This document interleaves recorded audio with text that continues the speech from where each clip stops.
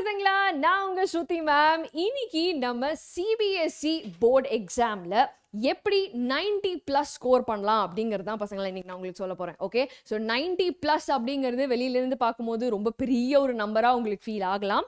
But in reality நீங்கள் சூப்பராக கரெக்டான ஸ்ட்ராட்டஜி யூஸ் பண்ணீங்க அப்படின்னா ரொம்ப ரொம்ப ஈஸியான ஒரு விஷயம். Okay, and 90+ங்கிறது is just a number. நீங்கள் ஆல்ரெடி ஒரு 80-90 ஸ்கோரிங் ஸ்டூடெண்ட்டாக இருந்தீங்க அப்படின்னா ஈஸிலி 95+ கூட இந்த ஸ்ட்ராட்டஜி உங்களை எடுத்துகிட்டு போகிறோம். ஓகே, ஸோ இதுக்கான ஒரு 3 months full-fledged strategy உங்களுக்கு நான் கொடுக்க போறேன். ஓகே, ஸோ எந்தெந்த விஷயங்களை நீங்க கவனமா ஞாபகம் வச்சுக்கணும் அது எல்லாமே நான் உங்களுக்கு சொல்ல போறேன். ஓகே, ஸோ ஃபண்டமெண்டலி இப்படி ஒரு விஷயம் சொன்னாலே நமக்குள்ள என்ன தோணும்? என்ன மேம், நிஜமாவே பாசிபிளா? என்னால இது முடியுமா? நான் இன்னும் ஆரம்பிக்கவே இல்லை, ஸ்கிராச்லேருந்து ஆரம்பிச்சா பாசிபிளா அப்படிங்கிற ஒரு காமன் கொஸ்டின் உங்களுக்கு இருக்கும் இல்லையா பசங்களா? யா, ஸோ கமெண்ட் பண்ணுங்க எத்தனை பேருக்கு அந்த கொஸ்டின் இருக்குன்னு. ஸோ அதுக்கான ஆன்சர் என்ன அப்படின்னா definitely 110% this is possible. And நம்ம Xylemல இருந்து இந்த CBSE 11th and 12th channel exclusively உங்களுக்கு உங்களோட போர்டு எக்ஸாம்ஸுக்கு ஹெல்ப் பண்ணுறதுக்காக வேண்டி, அதுக்காக உங்களை ஃபுல்லாக ப்ரிப்பேர் பண்ணுறதுக்காக வேண்டி தான் நாங்கள் வந்திருக்கோம். ஸோ மறக்காமல் நம்ம சேனலை சப்ஸ்கிரைப் பண்ணுங்க. Okay, and stay with us through this journey. நாங்கள் உங்க கூட இருக்கோம். 110% 90+ அப்படிங்கிற ஸ்கோர் CBSE போர்டு எக்ஸாமை பொறுத்த வரைக்கும் டிஃபிகல்ட்டே கிடையாது. ஓகே, ஸோ அதுக்கு நீங்கள் என்ன பண்ணணும் அப்படின்னா ஸ்டடி, ப்ராக்டிஸ், ரிவைஸ், எக்கச்சக்கமான sample papers, previous year papers, இது எல்லாம் நீங்கள் பண்ணீங்கன்னா சூப்பராக இந்த ஸ்கோரை நீங்கள் ரீச் பண்ண முடியும். பட் இந்த ப்ராசஸ் நமக்கு எங்கேருந்து ஆரம்பிக்கிறதுன்னு தெரியாது, எப்படி அப்ரோச் பண்ணுறதுன்னு தெரியாது. ஸோ அதுக்கான ஸ்ட்ராட்டஜி தான் உங்களுக்கு நான் கொடுக்க போகிறேன். ஓகே, ஸோ ஃபண்டமெண்டலி நம்ம போர்டு எக்ஸாமுக்கு இன்னும் ஒரு 3 மாதம் இருக்குது. ஓகே, ஸோ நம்ம board already February 15th mostly ஆரம்பிப்போம் அப்படிங்கிற மாதிரி ஒரு நோட்டீஸ் கொடுத்துட்டாங்க. ஸோ ஒரு 3 மாதம் டைமில் நம்ம என்னெல்லாம் பண்ணணும் இந்த 90+ ஸ்கோர் அச்சீவ் பண்ணுறதுக்கு அப்படின்னு சொன்னால், first thing, step number 1, calculate your time that is available. Okay, அதாவது எவ்வளோ நேரம் நம்ம கிட்ட இருக்கு. இன் திஸ் கேஸ் நம்ம கிட்ட 3 மாதம் இருக்கு. பட் நீங்க sit down and calculate. Okay, என்கிட்ட 60 நாள் இருக்கா, 90 நாள் இருக்கா, 94 நாள் இருக்கா, எவ்வளோ நாட்கள் இருக்கு அப்படிங்கிறத முதல்ல கால்குலேட் பண்ணுங்க. ஏன்னா நம்ம போக போற தூரம் எவ்வளோ அப்படிங்கிறது தெரிஞ்சாதான் அதுக்கேற்ற மாதிரி கவர் பண்றதுக்கு நம்ம என்ன ஸ்பீட்ல ஓடணும் அப்படிங்கறது கால்குலேட் பண்ணி சூப்பரா ஓட முடியும். ஓகே, ஸோ அந்த ஓடுறதுக்கான எவ்வளோ நேரம் நம்ம கிட்ட இருக்கு அப்படிங்கிறத முதல்ல கால்குலேட் பண்ணுங்க. Okay, that is step number 1. Okay ma'am, என்கிட்ட 87 டேஸ் இருக்கு, இல்லை 96 டேஸ் இருக்கு அப்படின்னு ஏதோ ஒரு நம்பர் உங்க கையில இருக்குமா? ஸோ ரஃபா நம்ம 3 மாசம் அப்படின்னா 90 டேஸ் நம்ம கிட்ட இருக்கு. ஓகே, ஸோ 90 டேஸ் நம்ம கிட்ட இருக்குன்னு சொன்னா நெக்ஸ்ட் என்ன பண்ண போறோம்? பைஃபர்கேட் பண்ண போறோம். பைஃபர்கேட்னா என்ன? ஒண்ணுமே இல்லை, பிரிக்கிறது. எது டிஃபிகல்ட், எது ஈஸி, அதை மட்டும் நம்ம பிரிக்க போறோம். ஓகே, ஸோ பிரிக்க போறோம் அப்படின்னு சொன்னா எதை மேம் பிரிக்கணும் அப்படின்னா, ஃபண்டமெண்டலி எல்லாருக்குமே 5 சப்ஜெக்ட்ல நம்ம CBSE போர்டு எக்ஸாம் கொடுக்க போறோம் இல்லையா? ஸோ இங்கிலீஷோட சேர்ந்து it can be physics, chemistry, math, bio, R உங்களோட எலெக்டிவ்ஸ் டிஃப்ரெண்டா இருக்கலாம். ஸோ ஏதோ ஒரு 5 சப்ஜெக்ட்டுக்கு நம்ம எக்ஸாம் எழுத போறோம். அப்போ இந்த 5 சப்ஜெக்ட் எடுத்துக்கிட்டோம் அப்படின்னா இதுல சில சப்ஜெக்டே நமக்கு டிஃபிகல்ட் அப்படின்னு ஒரு சப்ஜெக்ட் இருக்கும், ரொம்ப ஈஸி அப்படிங்கிற ஒரு சப்ஜெக்ட் இருக்கும். கரெக்டா? So easy சப்ஜெக்ட்ஸை we tend to take it for granted. Difficult சப்ஜெக்டையும் sometimes நம்ம அவாய்ட் பண்ணி அதை நம்ம இக்னோர் பண்ணுவோம். ஸோ ரெண்டுமே இல்லாமல் ஃபர்ஸ்ட் என்ன பண்ண போறோம்? சிம்பிளா we are going to bifurcate our subjects. Okay, so இப்போ எனக்கு பார்த்தீங்க அப்படின்னா probably for me physics is a more difficult ஆன ஒரு சப்ஜெக்ட். ஓகே, ஸோ எனக்கு physics-ஐ நான் இங்கே போட போறேன். ஓகே, ஈஸியில் பயாலஜியை போடலாம். ஓகே, இதே மாதிரி உங்களுக்கு கெமிஸ்ட்ரியா இருக்கலாம், எக்கனாமிக்ஸா இருக்கலாம், what ever is your 5 subjects, அதை நம்ம டிஃபிகல்ட் அண்ட் ஈஸி அப்படின்னு சொல்லி பிரிச்சுக்கலாம். பிரிச்சதுக்கு அப்புறமா அந்த ஒவ்வொரு சப்ஜெக்ட்லயுமே சப் டாபிக்ஸ் இருக்கும் இல்லையா? ஸோ சப் டாபிக்ஸை நம்ம டிஃபிகல்ட் அண்ட் ஈஸி அப்படின்னு சொல்லி பிரிக்கணும். ஓகே, ஸோ ஒரு சாப்டர், ஓகே லெட்ஸ் சே நம்ம பயாலஜி எடுத்துக்கிட்டோம் அப்படின்னா ஈஸி சப்ஜெக்ட் தான், ஆனால் அதுலேயுமே எனக்கு டிஃபிகல்ட்டான ஒரு சாப்டர் இல்லை ஈஸியான ஒரு சாப்டர் அப்படின்னு இருக்கும் இல்லையா? ஸோ ஒவ்வொரு சப்ஜெக்ட்லேயும் அதில் இருக்கிற சப் டாபிக்ஸையும் நம்ம டிஃபிகல்ட் அண்ட் ஈஸி அப்படின்னு சொல்லி முதல்ல பிரிச்சிருவோம். அதுக்கப்புறமா நம்ம ஸ்ட்ராட்டஜி என்ன, எப்பவுமே ஈஸியான சப்ஜெக்ட் நீங்க ஆரம்பிக்கும் பொழுது அந்த ஈஸியான சப்ஜெக்ட்ல நீங்க ரொம்ப கஷ்டமா ஃபீல் பண்ற சப் டாபிக்ஸை தான் முதல்ல படிக்கணும். ஓகே பசங்களா, புரிஞ்சுதா? ஸோ ஈஸியான சப்ஜெக்ட்ல முதல்ல கஷ்டமான டாபிக்ஸ் எல்லாத்தையும் ஈஸியான சப்ஜெக்ட்ல முடிச்சிடணும். ஓகே, அப்ப நமக்கு என்ன ஆகும், ஓகே டிஃபிகல்ட்டான சப் டாபிக்ஸை முடிச்சாச்சு அப்படின்னா இனிமே இருக்கிறதெல்லாம் ஈஸி தான் அப்படிங்கிற ஒரு கான்ஃபிடன்ஸ் நமக்கு கிடைக்கும். டிஃபிகல்ட்டான சப்ஜெக்ட் இருக்கு இல்லையா, இப்போ என்னை பொறுத்த வரைக்கும் பிசிக்ஸ், உங்களை பொறுத்த வரைக்கும் ஏதோ ஒரு சப்ஜெக்ட் இருக்கலாம், இல்லை 2-3 சப்ஜெக்ட் கூட இருக்கலாம்.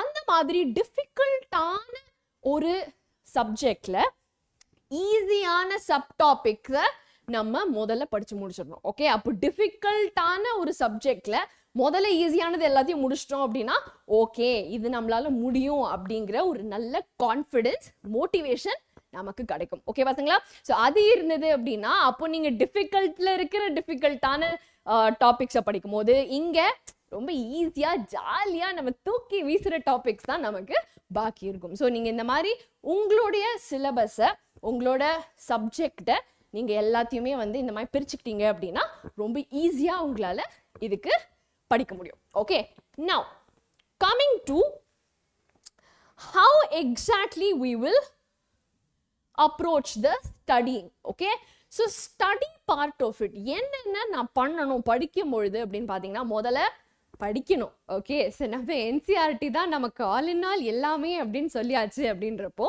இந்த என்சிஆர்டியை thoroughly line by line, topic by topic we have to read. Okay, so reading ரொம்ப ரொம்ப important.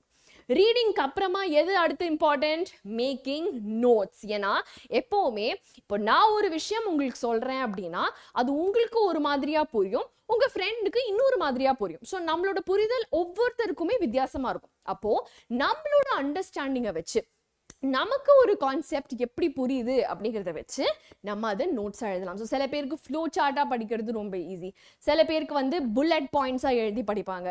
உங்களுக்கு புரிஞ்ச விஷயத்த நீங்கள் உங்களுக்கு புரிஞ்ச மாதிரி நோட்ஸை எழுதும்போது திருப்பி நீங்க ரிவைஸ் பண்ணும்போது ரொம்ப அசால்ட்டா ஜாலியா உங்க மண்டைக்குள்ள போய் உட்காந்துக்கும். ஓகே பசங்களா, ஸோ இந்த நோட்ஸ் மேக்கிங் அப்படிங்கிறது வந்து is very very important in terms of your study journey. Okay, so make notes and then what do, you make questions.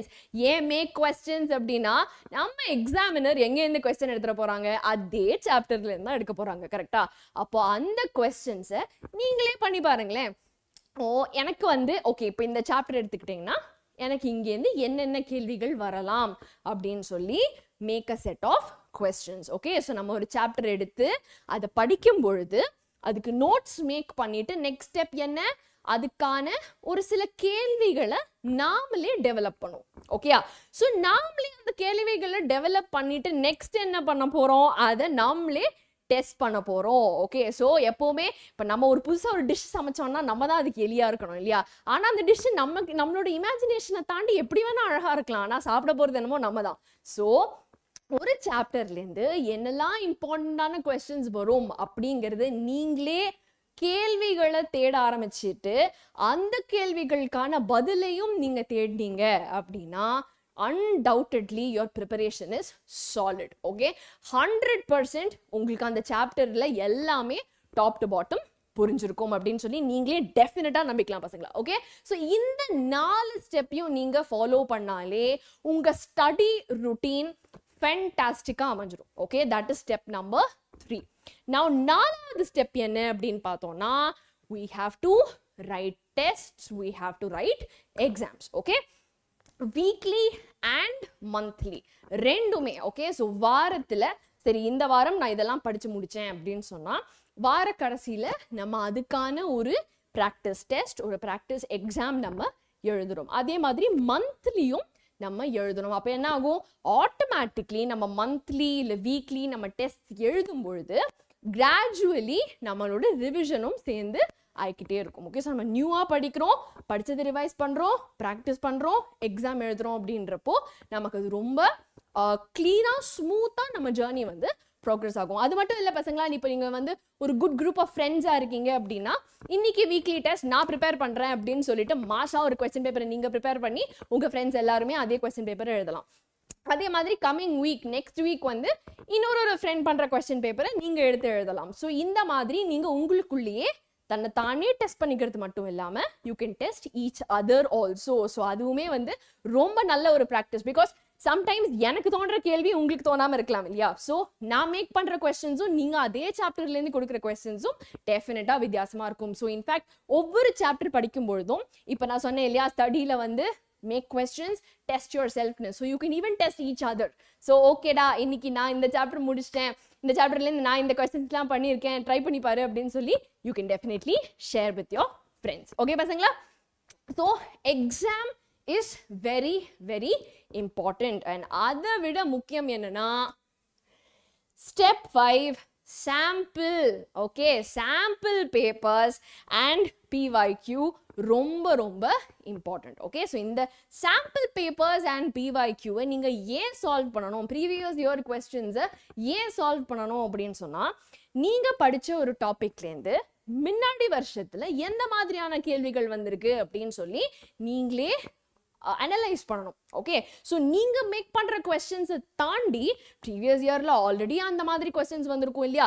And அது மட்டும் இல்லாம சாம்பிள் பேப்பர்ஸ்லயும் ஒரு சில செட் ஆஃப் டீச்சர்ஸ், ஒரு செட் ஆஃப் எக்ஸாமினர்ஸ் இந்த மாதிரி கொஸ்டின்ஸ் வரலாம் அப்படிங்கிற ஒரு அனுமானத்தையும் நமக்கு கொடுத்துருப்பாங்க. ஸோ இந்த sample papers and previous year questions எந்த அளவுக்கு நம்ம சால்வ் பண்றோமோ we are that much prepared for the exam. Okay, ஏன் அப்படின்னு கேட்டிங்கன்னா கண்டிப்பாக அவங்க செட் பண்ணுற questions, previous year questions are sample பேப்பர்ஸில் set பண்ணிக்கிற கொஸ்டின்ஸோட எக்ஸாமினர்ஸ் மாதிரியே தான் நம்மளோட ஃபைனல் பேப்பரோட கொஸ்டின்ஸும் இருக்க போகுது. ஓகே, ஸோ அதே மாதிரி பீப்புள் தான் செட் பண்ணியிருப்பாங்க அப்படிங்கிறப்போ நமக்கு ஒரு டெஸ்ட். ஓகே, நம்ம இது வரைக்கும் ப்ரிப்பேர் பண்ணதில் நம்மளால இது முன்னாடி வந்த கொஸ்டின்ஸ் எல்லாம் சால்வ் பண்ண முடியுமா அப்படின்னு சொல்லி நம்மளே செக் பண்ணிக்கலாம். ஓகே பசங்களா? ஸோ மொத்தம் 5 ஸ்டெப்ஸ் என்னென்ன? முதல்ல what was it? So comment பண்ணுங்க that you will definitely follow this strategy. Okay, so first step is calculate your time. Second thing, bifurcate difficult easy அப்படின்னு சொல்லி பிரிச்சுடுங்க. Study. Okay, ஒழுங்கா படிச்சுட்டு நோட்ஸ் எழுதி questions பண்ணி அதை டெஸ்ட் பண்ணிக்கோங்க. Weekly and monthly try to definitely practice some questions, practice exams. Okay, and sample papers and PYQ மறந்துடாதீங்க. So டெஃபினட்டா I want to C each and every one of your comment பசங்களா. So இந்த 5 ஸ்டெப்பையும் பண்றோம் ma'am, தட்டி தூக்குறோம் ma'am அப்படிங்கிற spirit எனக்கு உங்கள பார்க்கணும். ஓகே, பிகாஸ் உங்க மேல எங்களுக்கு வந்து அளவுக்கு அதிகமான நம்பிக்கை இருக்கு, அந்த நம்பிக்கை உங்களுக்கு உங்க மேல இருக்கணும். அதுதான் ரொம்ப ரொம்ப இம்பார்ட்டன்ட். ஓகே, அண்ட் டெஃபினெட்லி இதெல்லாம் நீங்க சூப்பரா ஃபாலோ பண்ணீங்க அப்படின்னா 95% தாராளமா எடுக்கலாம். ஓகே, ஸோ 90+ அப்படிங்கிறது இஸ் ஜஸ்ட் ஒரு level. Okay, if you are a very good performing ஸ்டூடெண்டா இருந்தீங்க, ஆல்ரெடி ஒரு ஆவரேஜ் 70க்கு மேல நான் ஸ்கோர் பண்ணிட்டு இருக்கேன் மேம் அப்படின்னு சொன்னீங்கன்னா, இந்த மாதிரி ஒரு சில விஷயங்களை நீங்க கவனிச்சீங்கன்னா 95 அப்படிங்கிறது தொட முடியாத ஒரு நம்பருங்கிறதே கிடையாது பசங்களா. Okay, it's an easily achievable target. Okay, so இந்த ஸ்டெப்ஸ் எல்லாம் கண்டிப்பா ஃபாலோ பண்ணுங்க. அண்ட் டெஃபினட்டா இன்னொரு செஷன்ல உங்களை எல்லாரையும் மீட் பண்றதுக்கு நான் ரொம்ப ரொம்ப ஆவலா காத்துட்டு இருக்கேன். ஓகே பசங்களா? So see you then. Take care. Bye bye.